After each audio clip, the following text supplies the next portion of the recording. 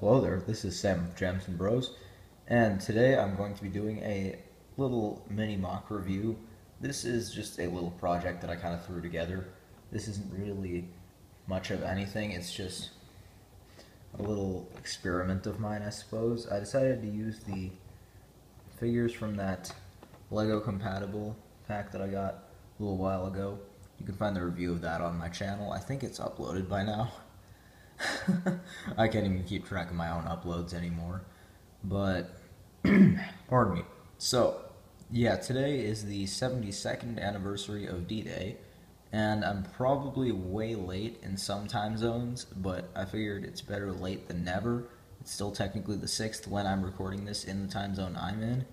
Now, of course, it's going to go up later than it was actually recorded, but this is as good as it's getting. I'm not exactly dedicated to making YouTube videos. So yeah, this is a pretty simple build, honestly. And yeah, I'm just trying to get a good shot for the thumbnail here. It's not really part of the actual build. In fact, I'll move that scenery stuff over. And so, essentially this is a small scale beach landing. I didn't actually use my landing craft in this one. You can see it's over there. Get it to focus. There we go. So I guess I had the old one for practically a year, because I remember on the 71st anniversary I had one that was white and looked more like it belonged on a big ship. But yeah, this one's, I consider it to be considerably better. That was kind of redundant. I can't talk. But yeah, you can go find the review of that on my channel as well. And so, yeah, basically this is just a very small scale build of part of the beach. This is where the sandbag bunkers would generally be, but I've actually made them wooden. This was more or less just an experiment in building on top of cliff sides, I guess. I don't really have many mountain pieces, but I did what I could.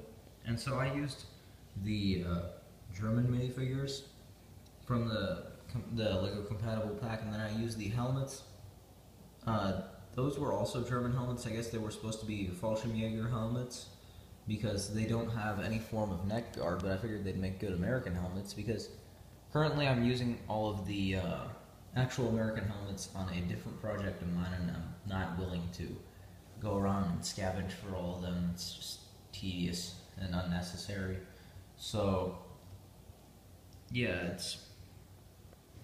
Goodness, my camera does not want to focus. But yeah, these are the torsos from my Pacific Theater film. I don't know how many of you guys have seen that, but a lot of the bodies have like bullet wounds and everything from that project. So yeah, there's basically just a kind of rugged wooden wall here, and I think this is where the minefield would be. But yeah, there's just some dark tan and some brown pieces lining the cliffside. And then on the cliff, and behind it, we have the German forces. And I'll lay all the minifigures out so you can see them all, but, you know, I've just done some basic building on the cliffside. That's the sniper right there.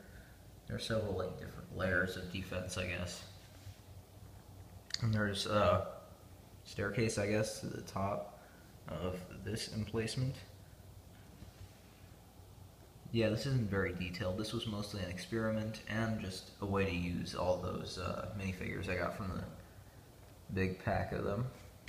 So, I suppose I'll lay out all the minifigures. Again, I posed the question to you guys. I don't think any of you guys really answered it when I uploaded the review of those minifigures, that video, but do you think I should use, since I'm running out, I'm just running bone dry of yellowheads for whatever reason. I've just completely run out of them. I practically don't have any that suit the era.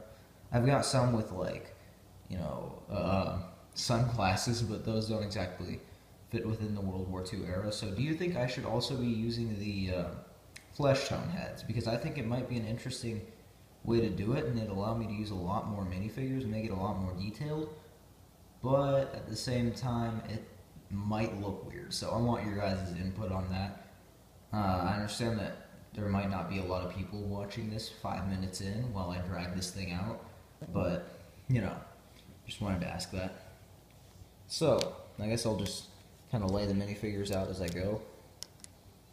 So, a lot of the parts are from, like, certain themes, I guess, I don't know. I kind of stopped caring about what heads I used for the fallen American soldiers that were already lying dead on the ground.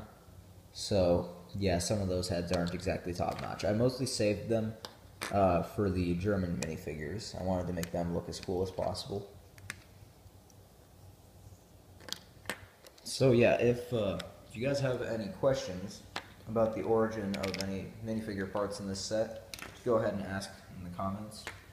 So, this is all the American minifigures.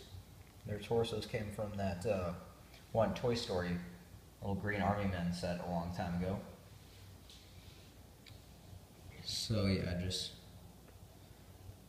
a few heads. I think this one came from another Lego compatible pack. I'm sorry, I am a trader, but what are you gonna do when you're on a student budget? Are you gonna save up and buy Citizen Brick torsos, like 2 of them, and call it a day?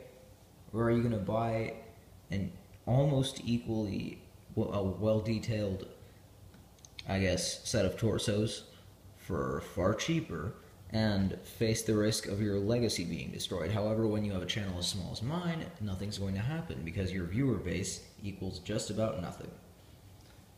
At any rate, I want to thank you guys who actually do watch my videos anyways, because it's you guys that really count. I mean, yeah, I like keeping track of subscribers and all, but in the end, it's really the views that matter. So we have that, and then I guess let's set up German minifigures now.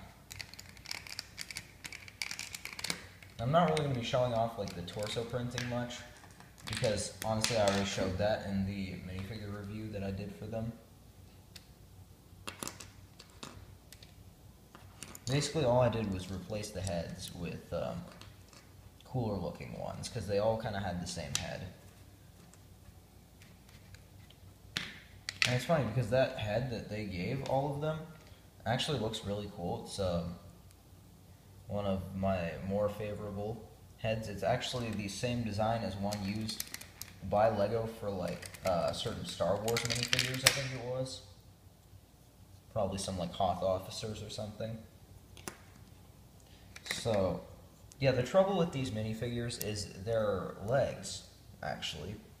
The legs don't stick to the torsos very well, which is one flaw. Well, they do it well enough. The real problem lies in the fact that the bottom of the legs, with the holes in it, so you can place them on the studs of a plate, get kind of obnoxious, you see, because they stick way too well to that. Just like, you can make them sit, and it'll be really hard to get them off.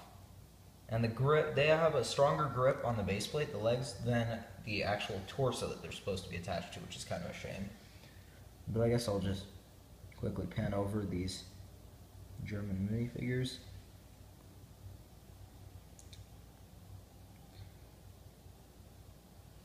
Despite their flaws, I think these guys are really cool. And, yeah, I think that'll just about close it off right there. I'm sorry this video turned out so long. I understand if you don't really have the time for this kind of thing. But I just wanted to show you die-hard fans which minifigure parts and everything I use. So yeah, I think that'll be all for now. Thank you guys as always for watching. If you've made it this far, I'm very proud of you, and also you've probably got way too much time on your hands. So, with that, I'll see you guys later. Stay classy.